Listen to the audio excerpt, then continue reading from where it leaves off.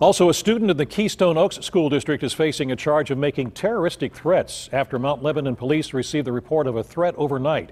As Lisa Washington reports, district officials made the decision to cancel classes today while police continue their investigation. Mount Lebanon police confirmed the threat was made online. Police received the report, as did district officials, through the Safe to Say Something system. The student made the threat against Keystone Oaks High School. He is being held in police custody. Classes are canceled today in all Keystone Oaks schools, including Dormont Elementary, where the doors are locked and the parking lot is empty.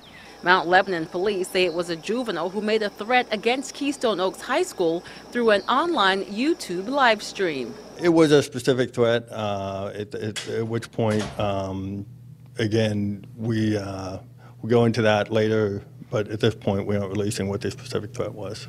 Once district officials learned of the threat, shortly after 1 o'clock Tuesday morning, the decision was made to cancel classes at all Keystone Oaks schools. I think it's right. They should close the school if it's that bad. Officers from Green Tree and the Pittsburgh office of the FBI were involved in the investigation. The student, who police would only say is a juvenile, faces a charge of making terroristic threats.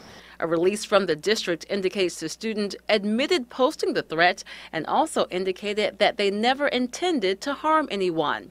It continues, the safety of our students and staff is the district's #1 priority, and we do not take these situations lightly. Police say no additional people are believed to be involved, and there are no current threats against the Keystone Oaks School District. All afternoon activities at the Keystone Oaks School District will go on as planned.